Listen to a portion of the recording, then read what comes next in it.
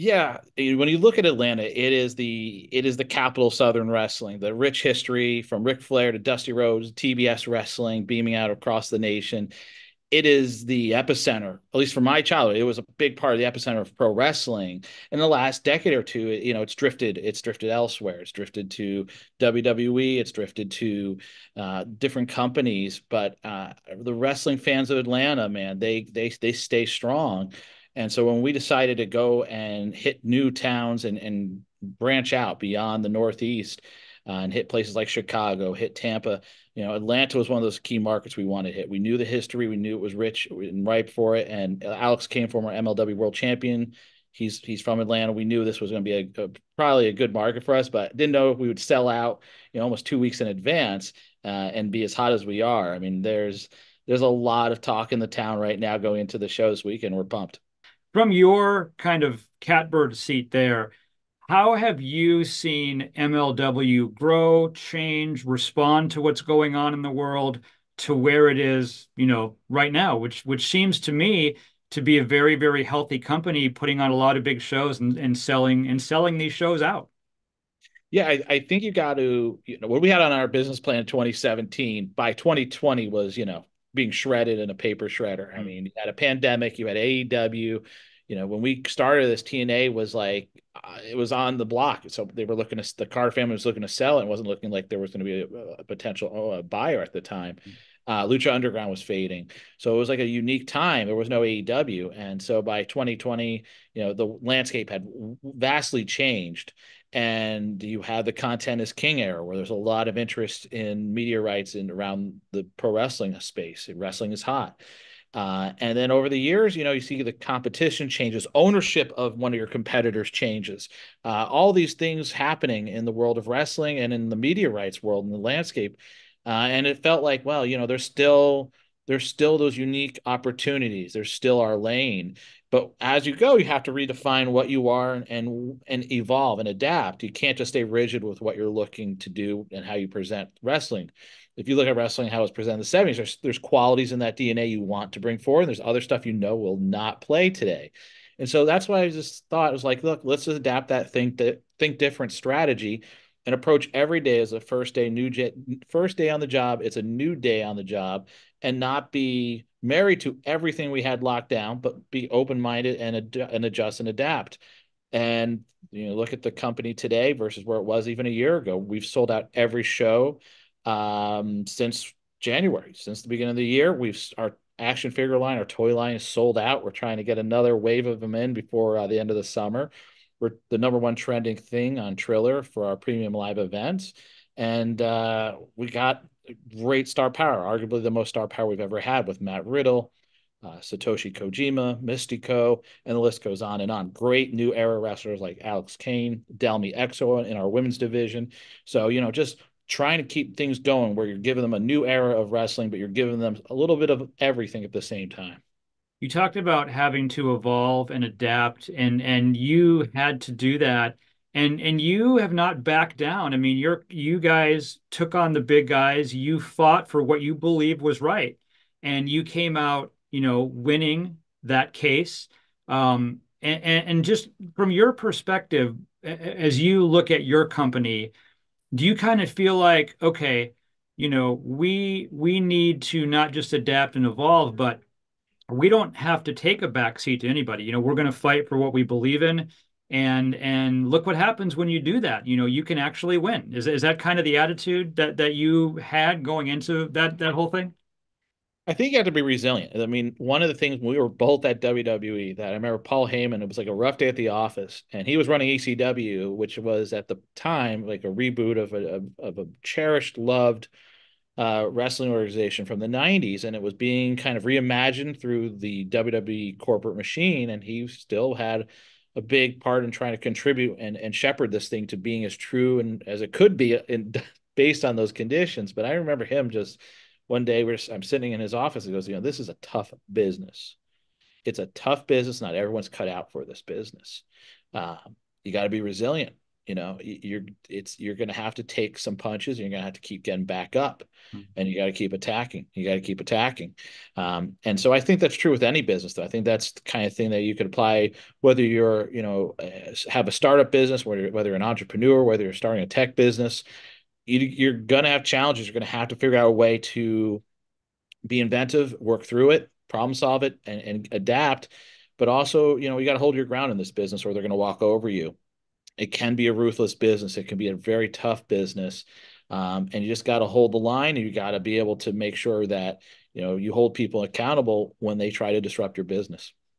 So, looking at the card for the show in Atlanta, one of the things that when I've gone to live shows, one of the most fun events is a battle royal, whatever form it takes. The 40-man battle riot, what you guys are doing. I mean, how did that genesis of that idea come about? And what can someone who has not seen this type of event before, what can they expect on Saturday when you guys roll that out there? Well, it's the biggest match of the year we do. Literally 40 wrestlers, there's surprises, there's legends in it, there's luchadors in it, there's MLW's best, there's New Japan Pro Wrestling's best, there's Mexico's best. It is amazing to watch. It's a fun experience. A new wrestler every 60 seconds. You can eliminate guys over the top rope by pinfall or submission. So you get like six guys, wrapping someone up in one submission to tap him out. You don't see that in any other match like this. And the winner of this gets a title shot anytime, anywhere. They could cash it in Saturday night. They could cash it in 2 weeks from now. It's anytime, anywhere. The origin for the Battle Riot actually came when I was in this room in Stanford, which had a red carpet that you probably remember. Don't want to give you PTSD, Mhm. but in that creative writers room, as it was called, All right. we were one day going through the exercise of, man, the Royal Rumble's been around a few decades. We need to put some lipstick on this thing and dress it up. What can we do if we were to look at this totally different than what we've done in past years? And that was the task at hand. And so I went back to my office and started to type away on our laptops there, and came up with like, well, what if you could pin guys? What if you could eliminate guys by submission? And what if we expanded it? If we've done 30 forever. So kind of like the genesis of MLW's Battle Riot was like blowing up the Royal Rumble as a creative exercise. And then, decade and a half later, I did that. And it's been our hottest show every year. It's sold out when we introduced it in 2018 in New York City. And it's a hot ticket. I mean, look, I knew when we came to Atlanta, we had to give them something big.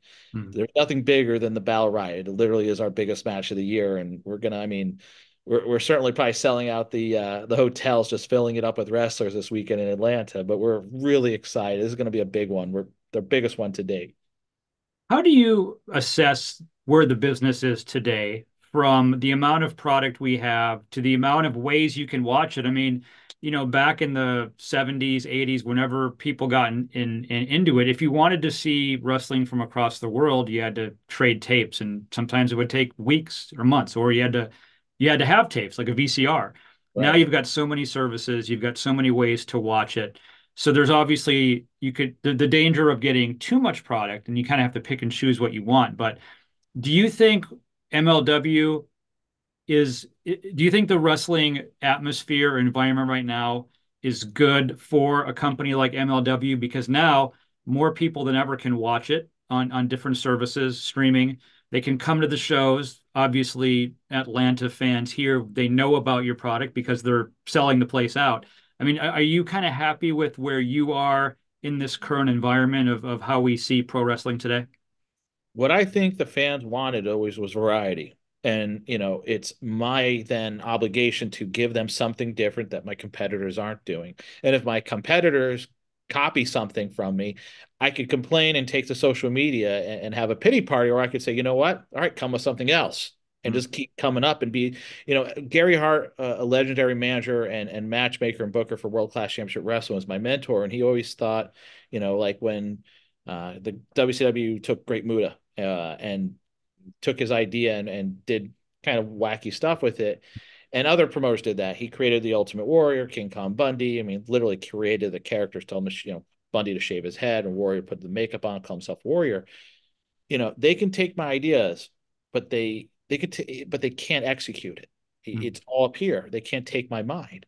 And so I think it's so important to then take that and apply it to what we're doing. You can take talent, you can take ideas, but you can't take the mind. And as long as I know where I'm going with the product, I feel confident that I'll always be able to be resilient with MLW and come up with different ways forward. And I think today now, the cool thing is there's this kind of a throwback to the 70s where you had territories acknowledging each other and they would Mm. have talent cross over back and forth. And I think that's happening now. And there's kind of like, I guess, the nerd term would be, a multiverse of things that you can do in a way. But you do have these bridges that are, or these drawbridges that are coming down, and you're letting other talent, other promotions come and go. Kojima, first ever MLW champion back in 2002, is our world heavyweight champion today, first two-time champion. He's from New Japan. Our world middleweight champion, Mystico, the biggest box office star of Mexico, the 21st century, from CML in Mexico. So to have that opportunity for the fans to see some of these big stars, these legends cross over, and our guys go to Mexico, it's huge. It's exciting. I'll let you go with this. Normally, I finish up by saying, okay, give me the hard sell for the show, but the show is sold out. You don't need to sell any more tickets. But um, for those of us who are going, or for those of us, or for those watching who would maybe want to go check out the next one, how would you describe what's going to happen on Saturday, just with the different matches, different styles of wrestlers, all that good stuff? Oh yeah, I mean you're going to see two tapings. You're going to see a live show that's going to be streaming worldwide on YouTube for free at 9 p.m. Eastern. But then we're going to tape a national cable special for beIN Sports from 7 to 9. So you get two for the price of one. I think the biggest thing that MLW brings to the table is $15 gets you in. I think that was a big reason that people like this. You can bring the whole family, you can bring your friends, and I can confirm as an exclusive to you that we will return to Atlanta Saturday night, September 14th. All right. You can get your ticket starting Saturday night at 7:30. So if you missed out on this one, you can go to Ticketmaster at 7:30 and get your tickets for September 14th. We're coming back and we're bringing our one of our other biggest shows of the year, Fightland. Mm. That's hosted by Atlanta Center Stage.